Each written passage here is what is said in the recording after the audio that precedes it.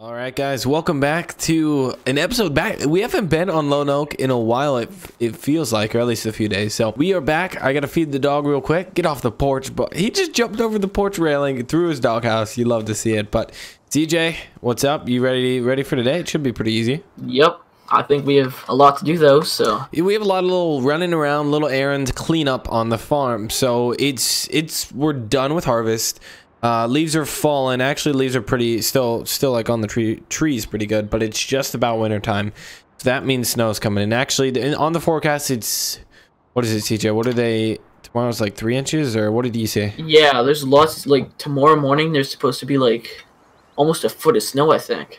Yeah. So, yeah, tomorrow morning, foot of snow. It's, yeah, I saw like 6 to 12, but yeah, I think it's a foot of snow in some spots. So we gotta clean everything up, get like everything winterized. I want to put some like premium fuel, get out the old fuel. A few things have been sitting around. We need to just clean up the farm and just seal everything up, really. So then tomorrow morning we'll pick up. That's, DJ, really should only take us like 2 hours. So yeah, hopefully. All right, I'm gonna run around in the case there, start picking up like the baler, like the windrow, like the tedder, that stuff. We're gonna start organizing the garage and just, I don't know, just pick stuff up. You know what to do. I can do that. All right, let's do it. All right, so as you can tell, like, our farm's pretty dirty. We've been kind of lazy, not really cleaning it up. So I got to go ahead. We got to get the baler out of here, the windrow, all that stuff. We're gonna pull out, and then we got most of the hay off the fields to make some bales. So we made a little bit of money off that. There we go.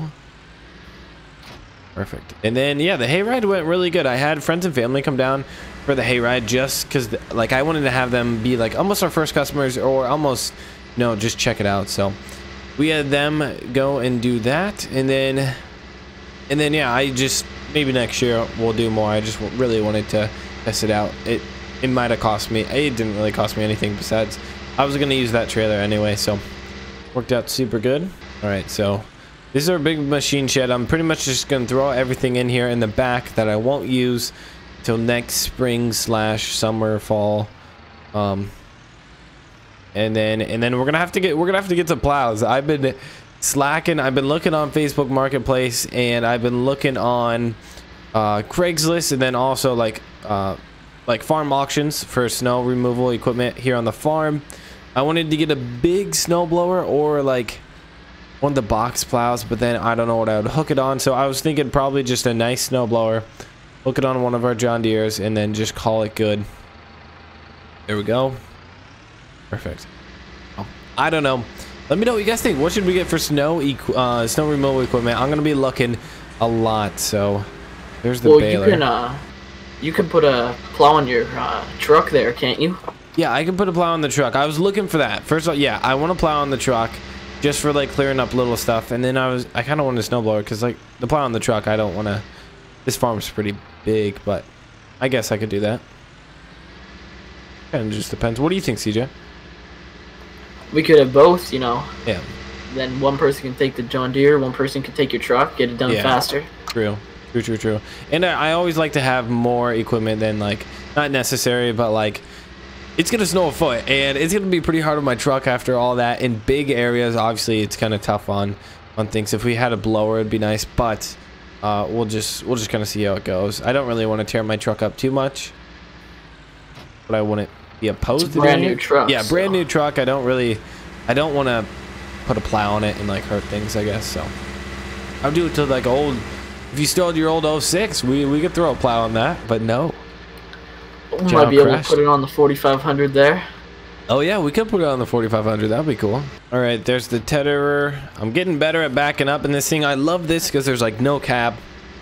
This is really good for like moving small equipment. Same with the little John Deere right there, the 7220. That's really good, but honestly, you can't beat no cab, like just being able to look around. I really like that a lot for doing like running around little errands and stuff. And then we got the auger over there. We have a bunch of stuff already in the sheds there. That's all cleaned up. I think there's some stuff at Recon's farm too. I actually need to call him because I don't want that like hanging out. I don't know what he does for winterizing stuff. I have plenty of storage and space. I have no worry. Like a lot of farmers obviously don't have space for their equipment, but I do. So I want to make sure I like use it and not, you know, just let equipment sit outside, rust, and get all old and crusty. So that's what we're doing today. The windrow's hooked up. We got her hooked up here, and then CJ's bringing back the hay ride that we still had parked out by the cabin, and a few other like spare things. Yeah, for like winterizing the engines and stuff, there aren't too many things that I'll let sit the whole entire winter. There's a few like small engines around the farm that I already winterized and got that taken care of, but mainly like for these tractors and stuff, I don't really have to do much. All right, so ran and got that 9RX. Then this needs power wash so bad, so I'm gonna have to spend like a good 15 minutes just power washing every inch of it. I'll be using it here. I'm sure I still like kind of need to get out in the field in a few spots, but whoa, see what? Okay, that was pretty tight. That's pretty good driving actually. There we go. Does that need cleaned off, CJ? No, I don't think so. No, This thing's good. pretty shiny here. I guess I didn't get too good of a look at it. There we go. The plow's clearing off. The cab was the worst. This pressure washer is really good at like, it was dried up by this time. It was mostly dust and little clumps of mud, but not too bad. So everything looks good and clean. There we go. Get the wheels, get the rakes. Perfect. I think that's good. Look good? Yeah, it looks really good. Looks brand new. Where do you think we can fit this in at? Almost. Where should we put this in? I'd either put that either in the big heated shed there, or it could go in the yellow one on the other side there. That's true. What's Either one what's would. going in here? I'm thinking about height wise too. But the one door doesn't seem to open on there. I think it's really? stuck or something. We may have to get that looked at. Yeah, we need to get that fixed for sure. It's good space. Try and push. There it goes. Oh, there we go. I think you just had to. I don't know what you had to do. I just pushed and it went. So. Need a bit. You think you think the plow can fit in there? We could give it a try. I'll stand here and make sure you don't hit anything. I think I might throw the plow in here just because height wise. Yeah, but if I could get it in there, that'd be really nice. Let's try it. Alright, sounds good. I'll back it up. You tell me. Go. Here we go, boys. Get your game faces on, reversing CJ. is here. What's that? See how good your reversing is here. Yeah, no. No way. No way. Alright. Yeah, I didn't think so. Once we got You're close. a couple feet off there. Okay. Alright. We'll just put her in here. And even getting through here is pretty hard in the plow. Nothing is easy with this big cat. You just made it in there. You had like, I don't know, a few inches cleared there. Yeah. This is kind of tough now. I was thinking I'd just go straight and then back up from there, but it's kind of hard to get this guy around. There we go. And then back up. Perfect. All right. So honestly, CJ, if you want to bring that, if you want to bring our mowing mower out from that corner, I think I'm gonna put this in the corner. All right. Just because we're never gonna get to it here. Our European tractor here. Yep. Go ahead, bring that out. Of course, planter, all the hay stuff for sure should be in the back row. We're never gonna get to that. Here we go. Oh, perfect. I think after this, mostly everything's in. Mostly everything was already in, so perfect. There's that, and we can always slide something in over there if we need to. There we go. That works perfect. So now we just a few little ends and odds that we got to clean up in here, and then we're gonna be done for the day. Pretty easy day. And then we'll pretty much wait for the snow, and hopefully we can get some snow removal in. That's fun, but I don't like that it's coming so early, so we'll see how that goes. All right, guys, the snow has fallen. I just got done shoveling most of the driveway so I can actually get out and everything, and then I'm warming up real quick by the fireplace. It didn't snow as much, and then now it's actually turning over to rain / sleet, mostly sleet right now. It's still like, I think it's like 32, 33, 34 degrees kind of floating in there. So I'm going to be worried about a little ice, but I called a guy on Craigslist. So last night I was looking on Facebook at Craigslist, looking for plows and everything for my Ram. And here, we'll go outside now. Shut the door. I think it's just going to stay outside. It's not that cold anymore. But last night it snowed. It's about 5 inches, 5-6 inches, so way less than they thought. But we're gonna go run over here, or wait, where am I going? I'm gonna get my pickup truck. I thought I pulled it over by the shop, but I shoveled this off real quick. Didn't take too much, just so I could pull out. Then once I get the plow is actually, I'm meeting the guy at the dealership, at the like Case IH dealership. I think he's an employee there, so I'm gonna meet him there, pick up the plow. He's selling it for $1,500, which is a fair price. It's fairly new.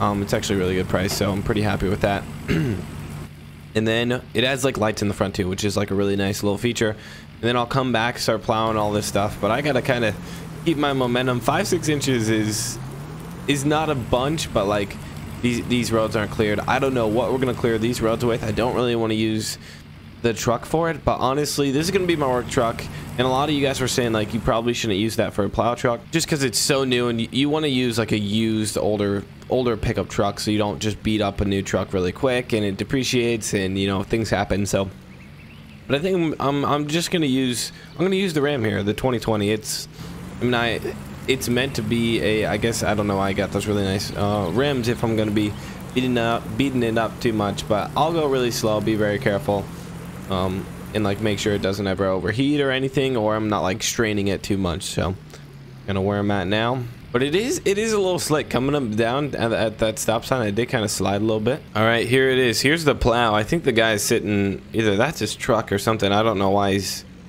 parked on the side of the road. Wait, maybe this isn't his plow. We'll see. All right, so I just got done talking with him. We made the deal. I just paid him $1,500 cash. Really nice plow for $1,500. So he said he used it last winter, and last winter was like nothing around here, he said. So, and it wasn't where I was from either. So I think we got a pretty good deal on it. Yeah, so let's head back. I probably don't need my lights anymore, but let's test out. If you look at these lights, yep, they're turned on. There we go, full brights. Look at that. That's crazy. I can see so much better. They're actually really powerful. I'm pretty surprised. So we're gonna head back to the farm, and then we'll get plowing, guys. All right, so we're just pulling back in now, trying to stay on my old tracks. Should be a little easier to drive in. There we go. Just try and stay on those. And then we'll always push out of the farm. So I think I'll just start in the driveway so that we start on a good point. And then let's see. I haven't plowed this place before, so I kind of have to come up with a little bit of a strategy. Kind of, you know, when you mow your lawn, you have to, the first time you ever mow a lawn, I mean, it's not that hard, but like say it's a complicated lawn, you do have to sit down and think about how you're gonna do it, I guess. So there we go. Let's get pushing. And I don't want to have too crazy big piles for springtime because it looks like the weather's going to get a bunch colder, so I don't know how long it's going to sit around for.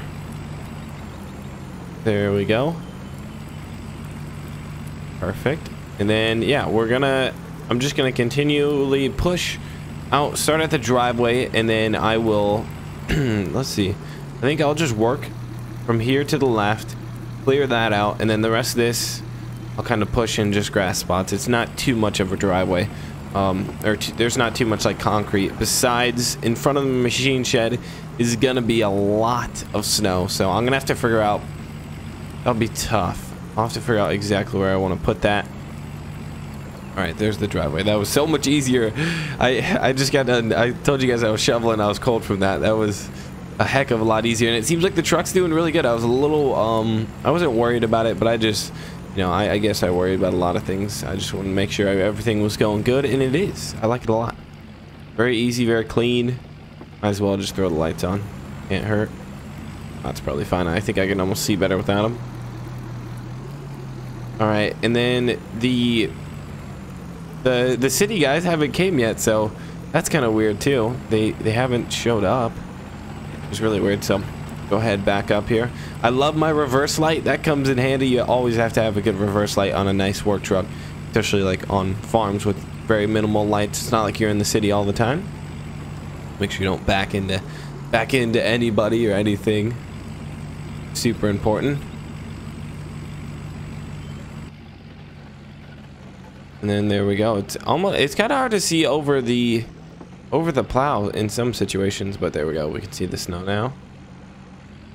The plow's working really good. This is probably the perfect amount of snow for my like first time doing this. I didn't want a foot. Yeah, I was a little worried about a foot of snow we're going to be pushing a lot, and I don't know, I guess I didn't really want to hurt the truck that much. But snow is a lot of snow, so. All right, we're going to run a quick little time lapse here of us clearing some of this out. Hope you guys enjoy.